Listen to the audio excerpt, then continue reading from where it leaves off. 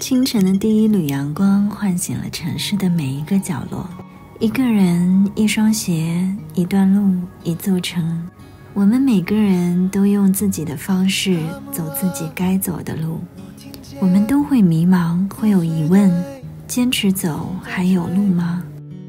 我听过一个答案，一草一木皆是也。下班后从工作切换到生活，准备约朋友出去走走。运动的内搭是 Lululemon， 其他用白色的 T 恤跟白色的袜子呼应，依旧是这双小白鞋，是简单的设计，越是百搭。两个风格随意切换，里外都是皮革，透气又柔软，符合人体工学的设计可以更好地支撑脚步，轻量缓震技术融合在里，我轻盈行走的小秘诀。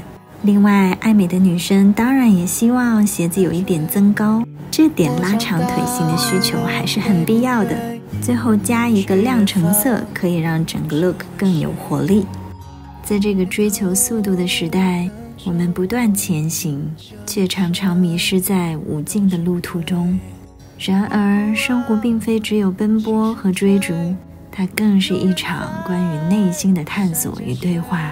学会聆听内心的声音，跟随梦想的步伐，一步步踏实向前走。这条路虽然不平坦，但是这段旅程塑造了我们成为自己想要成为的人。在这个瞬息万变的世界里，让我们放慢脚步，用心感受每一步的力量，因为只有在不断的前行中，我们才能找到属于自己的答案。